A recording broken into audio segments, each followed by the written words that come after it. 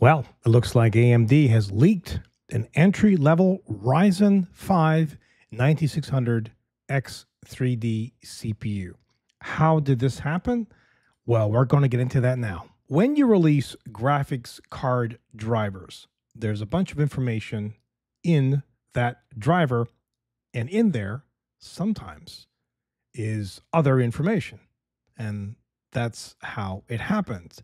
AMD has recently confirmed several unreleased processors through its latest Radeon RX 9070 graphics card driver release notes. Now, this particular CPU is, well, interesting because it has the new 3D V-cache technology.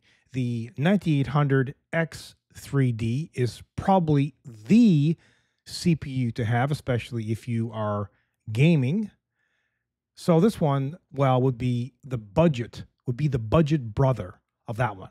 And this is a good time to remind you to do everything that's up here. Like, share, subscribe, hit that notification bell, and of course, comment. Now, what details do we have so far about this processor? Well, we don't have a lot, to be frank, but there are a few, and we're going to assume, which is something that you should never do. So, going on the Ryzen 5 9600X, that processor has 6 cores, 12 threads, and a boost clock up to 5.2 gigahertz, and a TDP, or a thermal design power, of 65 watts. Now, the key enhancement here, and this is very exciting because the X3D variant is supposed to come with an additional 64 megabytes of second generation 3D V-cache. Remember, the 9600X has only 32 megabytes. So that would bring, supposedly, the 9600X 3D's cache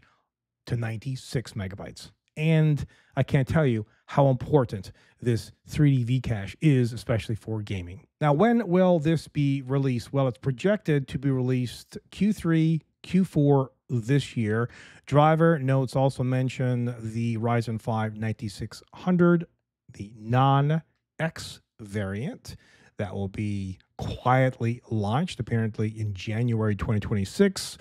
As well, the list of new CPUs include the Ryzen 9000 Pro, the Ryzen 9 Pro 9945, the Ryzen 7 Pro 9745, the Ryzen 5 Pro 9645, and the Ryzen 5 Pro 9400.